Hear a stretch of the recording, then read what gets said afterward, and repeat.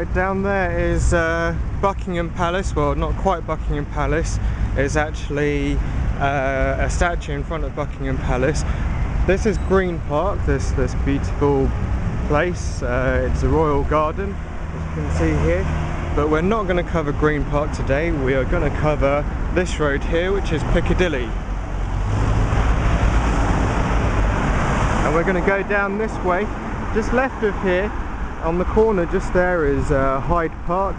And this is the A4, which is a major route into London, or out of London.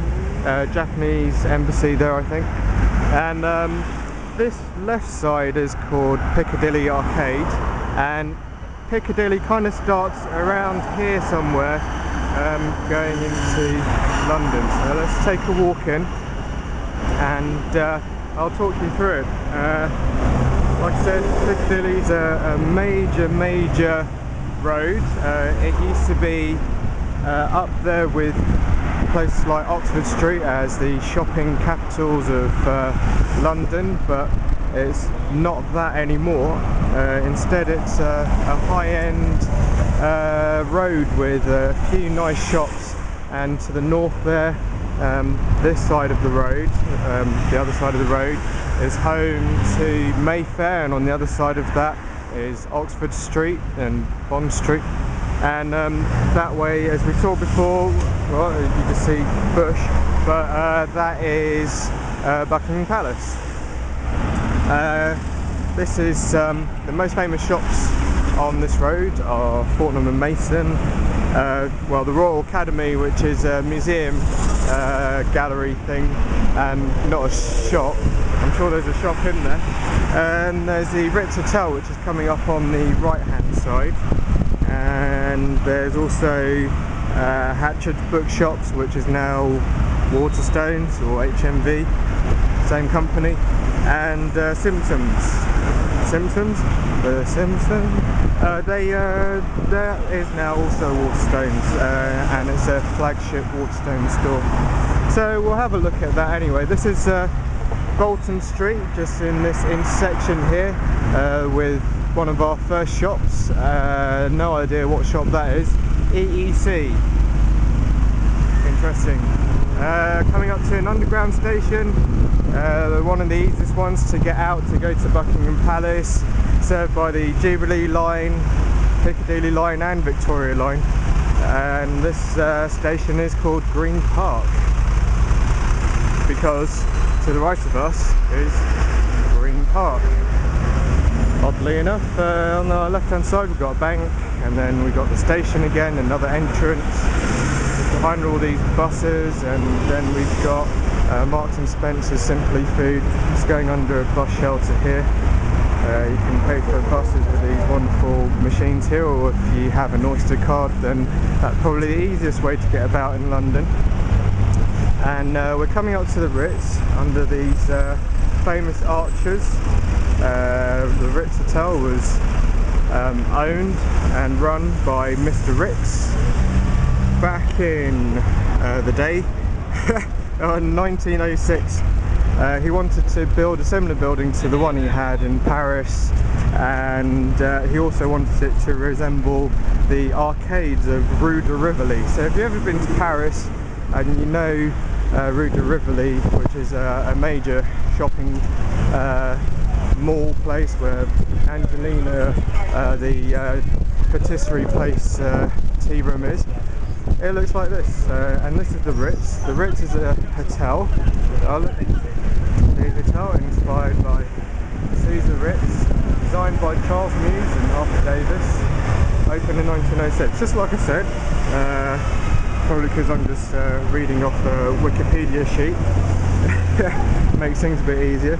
This was one of the first substantial steel frame structures in London, and it was the first hotel in London to offer good customer service. Londoners weren't too familiar with high customer service. Look at that. Say hello. Okay, don't then. Opposite the road we've got Boots and Iran Air. Never flown with them before. I can honestly say. Aeroflot, the Russian airlines, who look closed. It's not a weekend, so shop should be open if they're around. Coffee shop, Cafe Nero, probably one of the better coffee shops.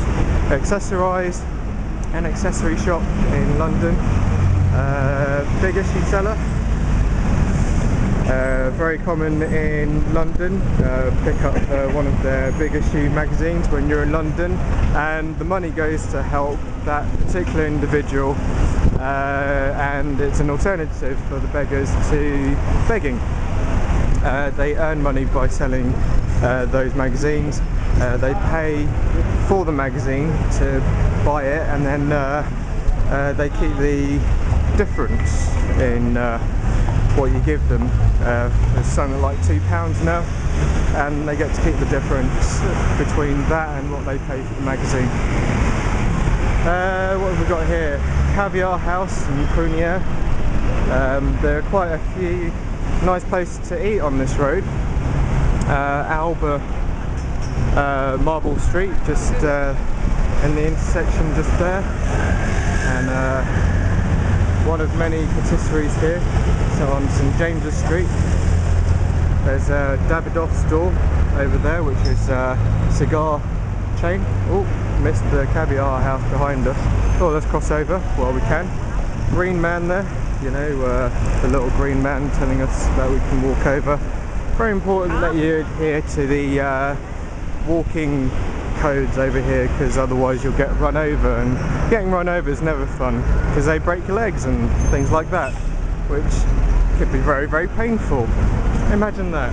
You have no legs or they're broken. Oh, very painful. Pret a manger, somewhere cheap to get cheapo coffee and okay-ish food. De Beers, one of my favourite jewellers, where I got my wedding ring from. Down that street is Old Bond Street, and that street turns into Bond Street, which then junctions with Oxford Street around Bond Street station. Then we've got Burlington Arcade across the road. Let's go across the road, come on, let's go across the road. I've got to show you one of my favourite shops in London. Well, actually it's not one of my favourite shops in London, it's one of my favourite shops in Paris, but they have a store here in London, and I'm so excited I would almost jump this red light to cross the road like these people have. Look at that guy, almost got run over. I'm not going to do the same thing because I'm carrying a camera and I don't really want to get run over. So traffic's clear. I'm walking on a red man, nor to me, but I'm walking on a green man over here. So Watches of Switzerland, who look like they're closed down, but they're actually not, they are open, and they're going to become a Mappin and Web or something. Piccadilly Arcade on the right hand side, another Starbucks coffee, Richou, a little patisserie place, lots of these little patisserie places around, and this is one of my favourite shops. It's La Durée.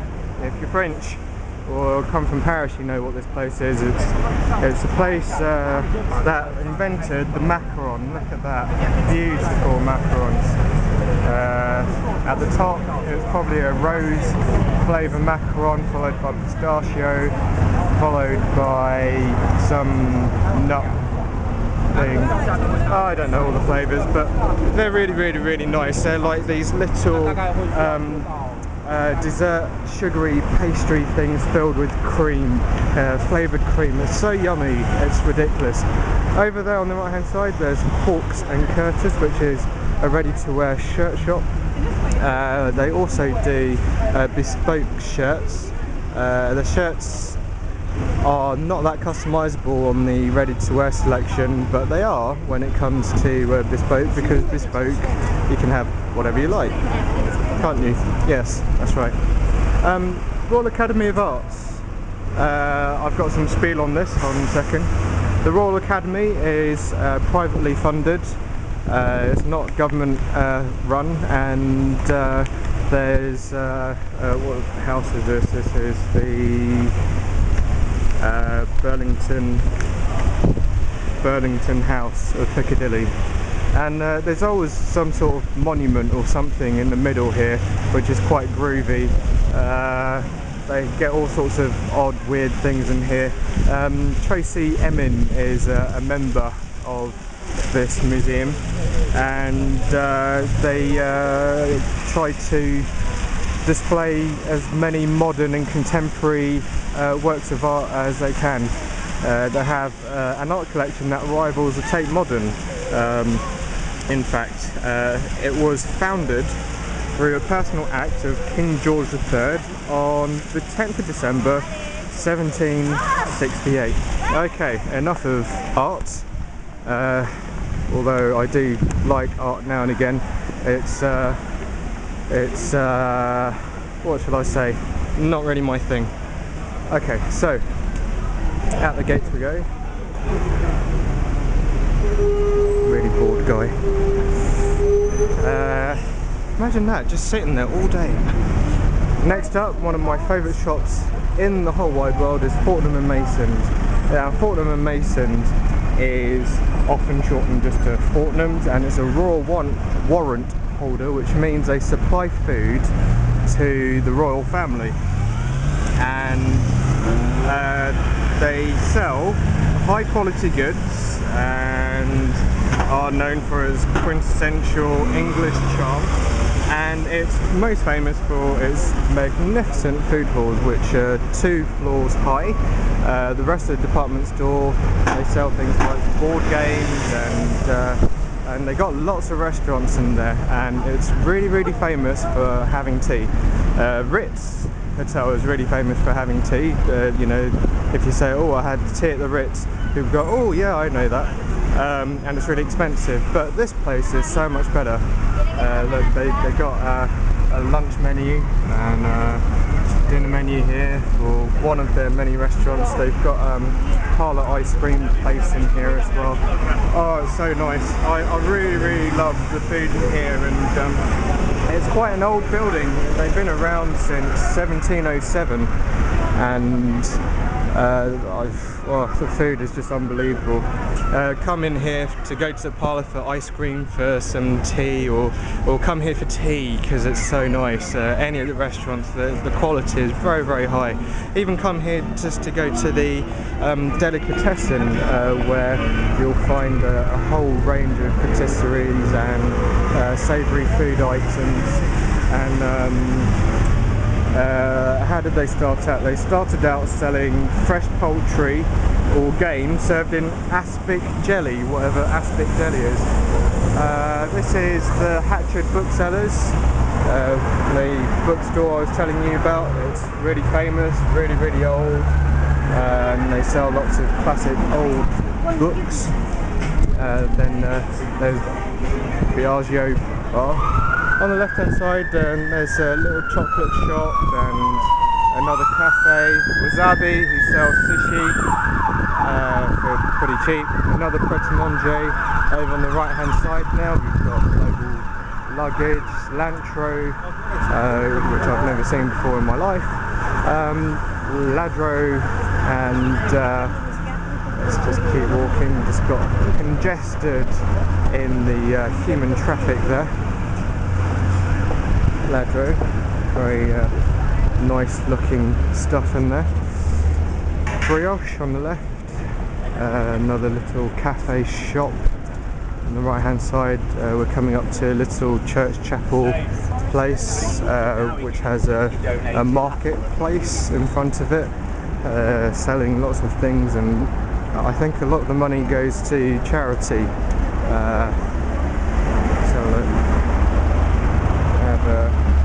Oh, okay, they've got emotional counselling, and they specialise in antiques and collectibles. Open on Wednesdays to Saturday. There's also vibrant art and craft market selling goods from around the world. Ooh, look at that. In front of that big church backdrop, with a big clock tower there. And there's even a Cafe Nero there. Cafe Nero is probably one of the better places. There's also one there. to have a coffee in London, because to be honest, coffee in England generally sucks. So Caffè Nero, if you want a place, then that's probably your best bet. Coming up to Costa Coffee, which has gone bust but are still open. Did they go bust? I swear they went bust. A coffee chain just went bust recently in this wonderful credit crunch of ours. And we're coming up to Piccadilly Circus, and which will be the end of the Piccadilly Road. And just to round off what we've learnt here, Piccadilly is one of the widest and straightest roads in London. Oh, this is Waterstones. Form something Lee Simpsons of Piccadilly, number 203.